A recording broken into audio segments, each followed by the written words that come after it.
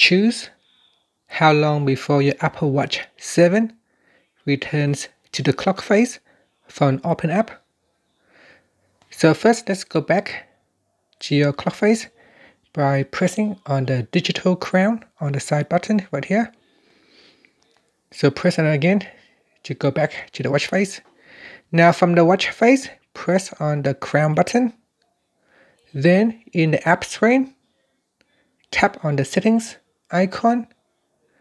In here, tap on general. Then we go down and tap on return to clock. And in here, you can choose always, after 2 minutes, which is the default, and after 1 hour. So let's say if I choose always, and you can see here it says Apple Watch will return to the clock face on wrist down. So if I put the watch, say down, you can see it will go back to the watch face as soon as I put my wrist down.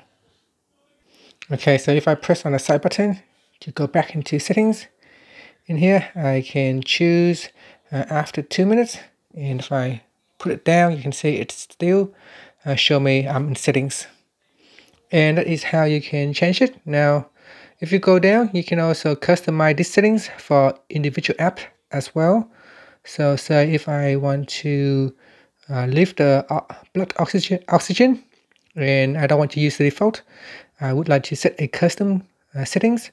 In here I can choose say after 1 hour or always. So I select something different.